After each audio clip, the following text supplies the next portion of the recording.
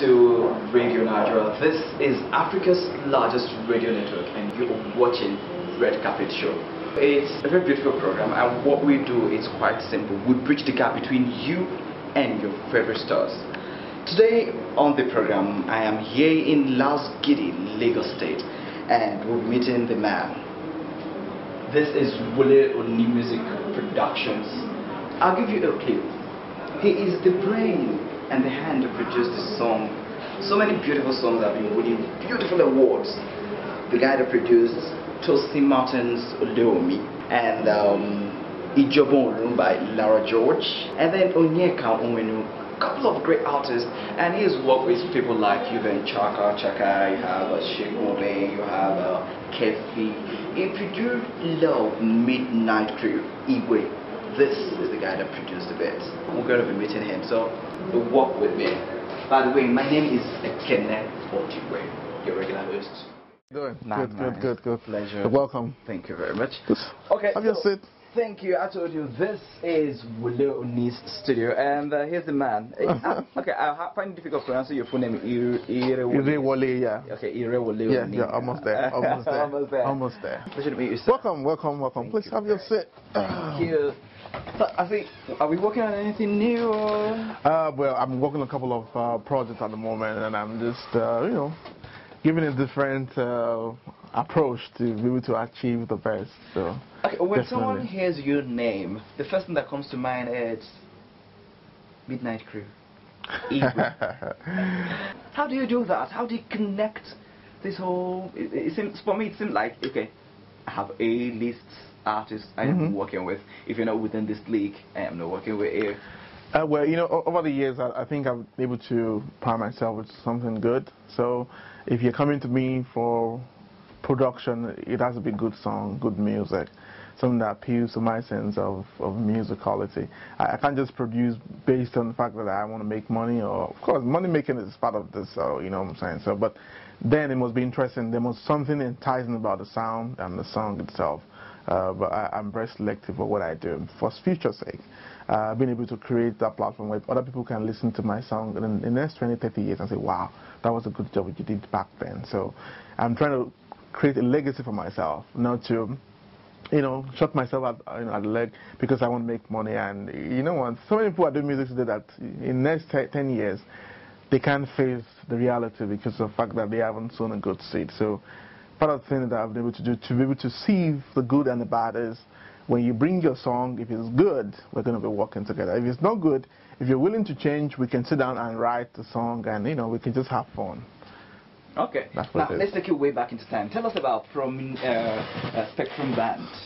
Well, Spectrum Band was one of the, I would call it the Nigerian finest band that this country has experienced as a group of young men who played jazz music. We were managed by an African-American lady called Rachel Stevens at that point in time, and we played, in different occasions.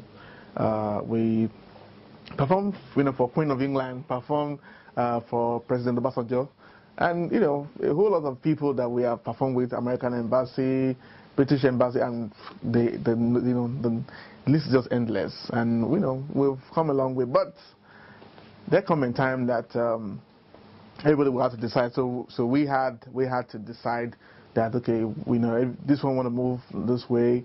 This other person is trying to rearrange himself to relocate. So in a nutshell, everybody had to relocate to some part of the globe to find, I'll call it greener pasture. What? Hey, I flew around. Everyone is always something. So for me, we still do jazz if the time comes that we have to come together, either as a group or as individual. We also still perform at that level to just have fun. Beautiful. Now, tell us about what inspired you, or what inspired you the first time? I do not know. Jazz music sounds more formal. Okay, you talk about the likes of Yanni, you talk about the likes of David, Cos, and then Enya, and a whole host of other beautiful jazz musicians. Here in Nigeria, I do not think it's really something that has its tent pitched deeply into our souls. Well, the use of jazz music wasn't what it is that people time it to be. somebody was saying that when you talk about jazz, jazz is nonsense, jazz is rubbish. I think a layman will feel that jazz is just something that they can't comprehend. I think it's just something that you can build your mind with. It's for mature mind to say jazz music it consists of different notes, different movement. There's liberty of expression in jazz music. So for me, I'm one of those, the people who love act, and I like to be expressive, to be able to improvise. It gives room for interpretation and to show different moods and swing and different velocity and rate of input that would also help anybody who is listening to follow. But if you're not very deep, if you're very shallow, you might find it difficult to follow jazz music. But I haven't worked with so many people in industry. I still find jazz as something very interesting and that my kind of music that I would like to do anytime, any day. Alright, if you're just joining us, you are listening to Africa's largest radio network, Radio Nigeria. And the program you're listening and also you're watching is Red Carpet Show.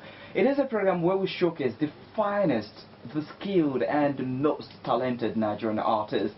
Today on the show I do not want to use the word young and the way you're thinking young, but believe me, he is a classic. He's a lover of piano, and for you, I think he played a couple of times for one of the most finest, what I call that, hospitality. What do you call it? I don't want to use the name of the place now. Okay, yes, yes. And he's been the resident pianist right. of one of the most beautiful, hospitable places in Lagos. And he's an accomplished producer. Of course, the awards should be able to tell you the story. And synthesizer, I do not know if I understand in the essence of the context. The context is just, when you talk about synthesizers or the way to synthesize, it's just an electronic use of sound that has to do with keyboard playing. You can simulate a lot of sound. If I want to simulate a guitar sound that is not played acoustically, I can do that on a keyboard. If I want to simulate a bass, even though these are live instruments, or trumpet, or just synths that are electronic sound generally. That big sound that gives that's very wavy and has this big sound that will get across to you anywhere you are, And also a programmer. Yeah, programming. Yeah, you're a computer graduate. So yes. How would I leave something as juicy as computer science and computer programming and all that just for this? Well, I think it depends on where you're viewing music as. If you have done music and you have made money in music, you ask yourself, what other profession in the world can give me this?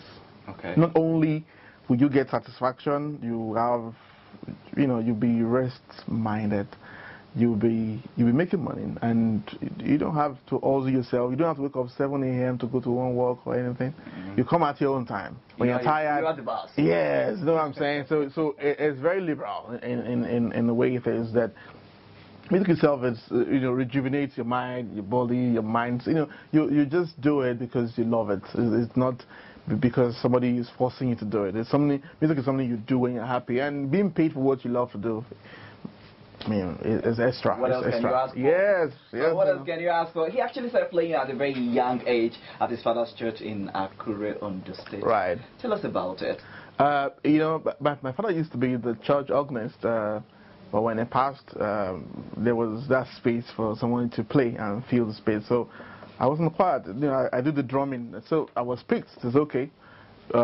We can see talent in you. Even though I had no mind of going to music, it wasn't my intention. It wasn't anything I was looking for. But I picked it up, and I was practicing. And in less than 2 weeks, I was playing. And in less than a month, I was playing in the church. I was playing the church hymns, backing the choir up. So from there, people started, giving me, oh, wow, that's good. Keep it up, keep it up. Of course, anything that is in the blood, it flows all the way, you know what I'm saying? So from there, I started playing, and from playing, other things came in. It was almost like a source of income, which I wasn't even expecting. Even when I was in secondary school, I was also making money playing keyboard. I'm like, wow, this is good. So that's how the rest is history now. Now, in the 21st century, let's talk about 21st century music production now. Right.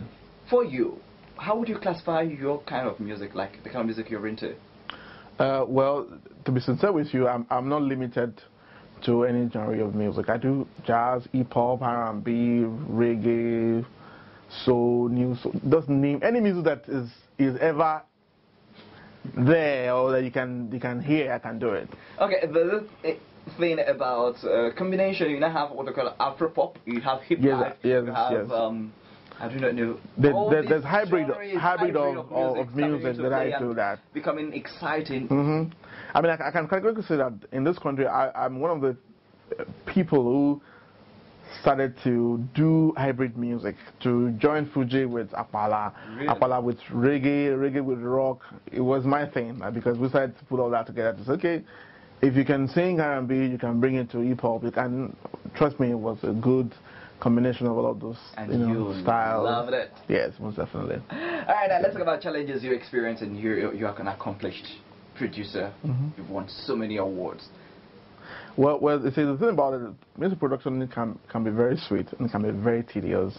In terms of time, you put in a lot of time to achieve just one song. Wow. You know, unlike performance, if you're going to perform in an event, it's one-time thing. You're done there and you're done. But for music, when you're done, you're still listening for errors to be able to correct this, correct that. That's part of the job, though. I won't call it a challenge. But the challenge is the fact that some of the things that are supposed to be your incentives, like you work, they're supposed to have, you know, what I call percentage and royalty, which is not available in this part of the world. Yeah, some of my work that I've done abroad, I have royalty in it, but 70% of my work is in Nigeria. So when you work with an artist, it's a payoff then. That's a challenge for me. Okay, beautiful. Could you... I should play something for you? What would you like to listen to? I do not know, maybe something exciting.